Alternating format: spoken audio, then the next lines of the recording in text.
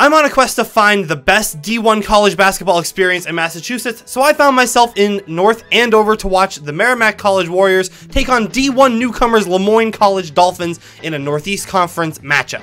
We're checking out the basketball court today, and we're checking out the hockey rink in 2 weeks, so make sure you stay tuned for that one. There's parking all around the campus, and we got there after it started to fill out, so we did have to walk a little bit, but it's gonna get a 7 out of 10. There was nothing special about it, there was nothing too bad about it. To get to the court, you have to drive through Merrimack's campus, which is pretty nice. It feels pretty modern, at least from the outside, so it's gonna get a 7 out of 10. The lobby was nice. It had an Athletics Hall of Fame and trophies, and the hockey rink was right next to it, basketball court off to the right. It did feel fairly empty in the lobby, but there were enough people to really fill the space, so it's gonna get a 7 out of 10. The stadium itself was a standard gym. It had a jumbotron to one side, which had the game feed on it. The actual scoreboard was off to the other side. It was a nice court though. It's gonna get a 6 out of 10. The player intros were kind of boring. There's only so much that a guy with a microphone can do in a gymnasium, so they're gonna get a 3 out of 10. I actually really liked Merrimack's jerseys, and Lemoyne's were pretty cool too, so they're gonna get an 8 out of 10.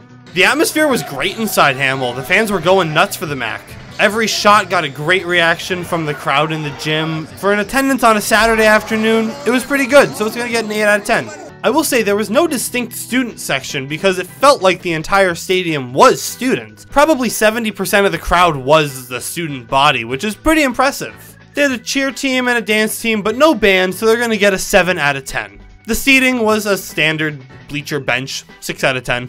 And the concessions were, in a word, expensive. I got a Gatorade and a Reese's Pieces for $10. There was no sign for the prices anywhere. They had their own beer called Mac Attack, which was, in my buddy's words, yeah, it tastes like Bud Light. So the concessions are going to get a 3 out of 10. Lemoyne's offense stagnated in the second half as only one player, AJ Dantzler, would top 10 points as the Warriors grab a 66-50 win behind the offense of Brian Atunmu, Adam Clark, Jordan Durkak, and a solid 3-point shooting outage from Devon Savage. All in all, Merrimack's Hammel Court is going to get a 62 out of 100.